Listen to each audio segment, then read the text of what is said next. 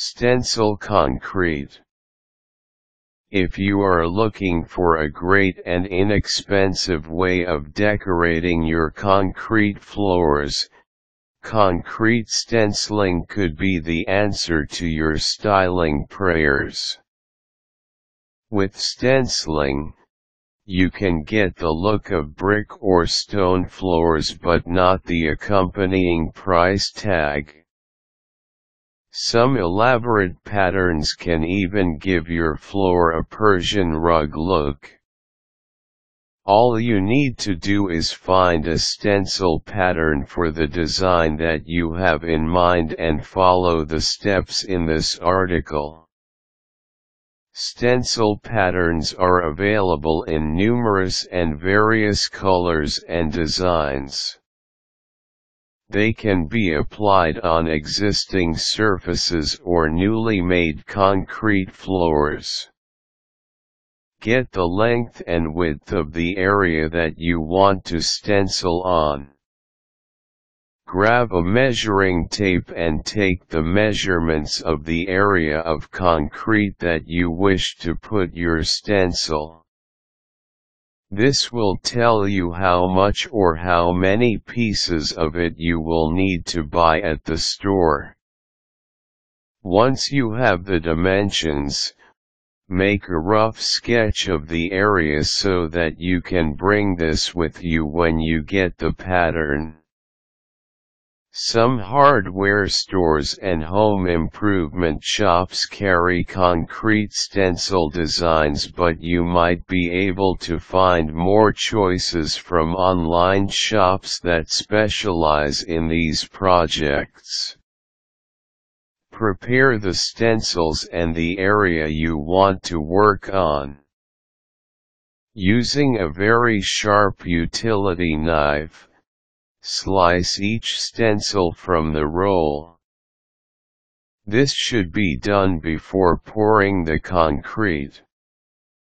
Some stencils are asymmetrical and may be cut aligned or just offset them. Place some blocks around the area where you will use the stencils.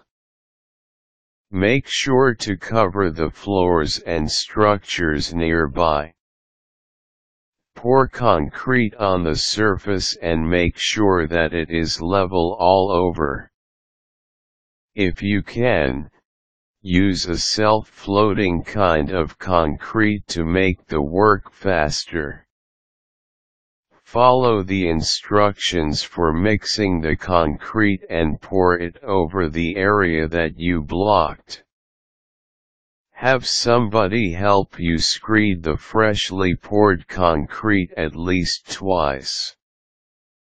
Make sure that the sides and edges are smooth before breaking out the stencils. Position your concrete stencils based on your design. Once the surface is free of too much bleed water but still slightly wet, place your concrete stencil patterns over the areas. Begin with the center piece of the stencil and work your way toward the sides.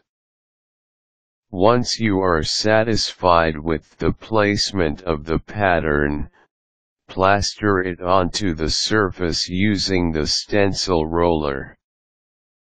If this is not available, just use your trowel to tamp down on the wet concrete to make an elevated pattern.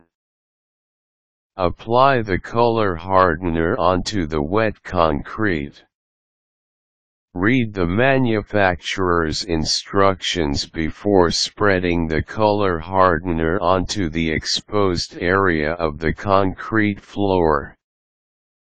Work the color into the concrete using a bull float. You need to do this as quickly as possible because the color will not be absorbed evenly if the concrete starts to harden. Create a realistic-looking profile. Apply an antiquing agent. This comes in liquid or powdered form. This agent creates shadows that mimic the look of indentations between bricks, tiles, or stones. If you are working on a brick or stone pattern, the surface should be made slightly rough to give it a more authentic look and feel. You can use a texture roller for this step of the project. If you are working on a tile pattern, make sure that you smoothen out all the imperfections by working on the surface with your trowel. Lift up the stencil and allow the entire surface to dry completely.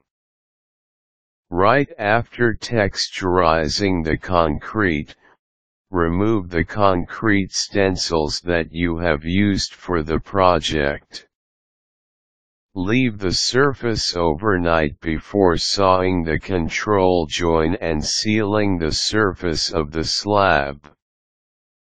Wait another 24 hours before sweeping the release agent from the surface. Now that you have given your drab concrete floors a new and better look, make sure that you remove any colorant and hardening agent before allowing anybody to step on your floors. You can clean the surface by training a hose on it and allowing the water to wash away dirt and chemicals. Apply a sealant to make the design last for many years.